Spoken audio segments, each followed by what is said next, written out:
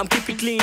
No more getting lost in the traffic and the car exhaust. I can't get from one place to the next. All I have to do is to get on my BMX. It's good for my health because I get to exercise. It doesn't need any gas, just my feet and my eyes. Take less space parking. I recommend a good bike to everyone. Rich and famous, doesn't make noise or disturb peace. It doesn't need insurance or license fees. And the petrol prices don't bother me. I just pump the gas, it's all for free. I like how it feels when I step on the pedals and turn the wheels. Moving from the street to street, sometimes city to city. I'm serving energy, my bike does not use electricity. It takes me where I need to go fast or slow. Good brakes, so I'm always in control. In my honest opinion, it's very convenient in many ways, There'll be less pollution if more people use bikes every day. It doesn't produce carbon dioxide, CO2.